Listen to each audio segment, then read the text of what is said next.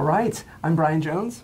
I'm Sheila Ferguson. And we're with the Little Shop of Physics, and we're going to teach you some things about electricity related to the kit, which we've recently provided to the Poudre School District schools through the generous support of the Pharos Foundation from the Bohemian Foundation, or the Pharos Fund from the Bohemian Foundation. So we're going to start by talking about charges. And matter is made of charged particles. They're positive and negative. And how can we demonstrate this? Well, we can demonstrate this with a roll of tape.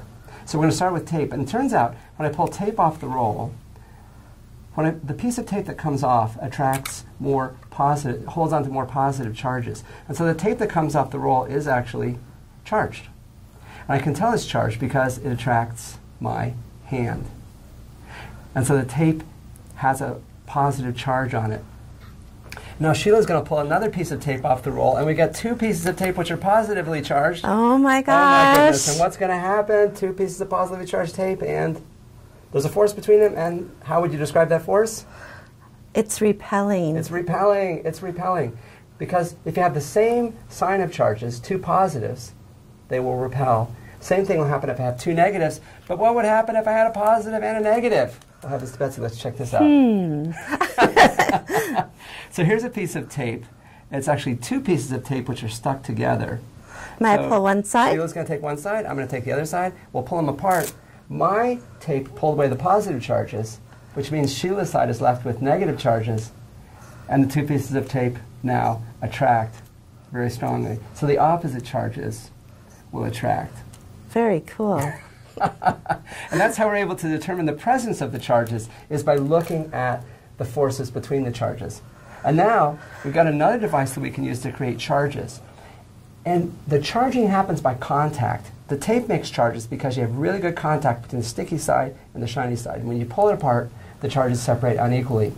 Inside these rods, there's little rollers, and there's a rubber belt that goes over the rollers, and they have two different kinds of rollers. And when the rubber belt goes over the rollers, it separates charges, and it happens just by contact.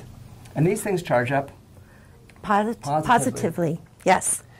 Now, if we go ahead and turn these on, they develop a positive charge. And how can we tell? Oh, heavens to Betsy, wait a minute. Tape has a positive charge. Oh, what do you predict? Oh my gosh. So it's pushing this tape away like crazy. And so the wand definitely has a positive charge. But you can do something more magical with the wands. All right. I think you should demonstrate. I will.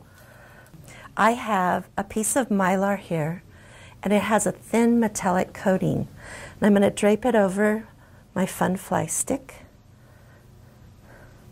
And now when I turn it on, ooh, it's pushing apart. It is. Ooh. It has that same positive charge. And give it a little bit more. Oh, yeah. And now? There we go. So what's happened is a little positive charge got transferred to the ring. All the parts of the ring repel all the other parts of the ring. So it makes itself into this wonderful round shape. But it also repels my wand. And mine. And Sheila's wand. Oh, yeah. But it's attracted to objects which are conductors. Like if you put your hand out there, oh, yeah. And you can hear a little spark, and now it's discharged. Now it's discharged. But we can charge it up again. If we put it over the wand, give it a little bit of charge, and you can see the charge is starting to increase. And there we go. I love how the positive charge just continues, is still part of the wand.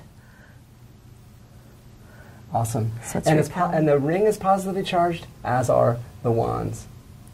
And that's our introduction to charges and the forces between charges. And now we're going to use those to put some electricity through circuits in the next segment.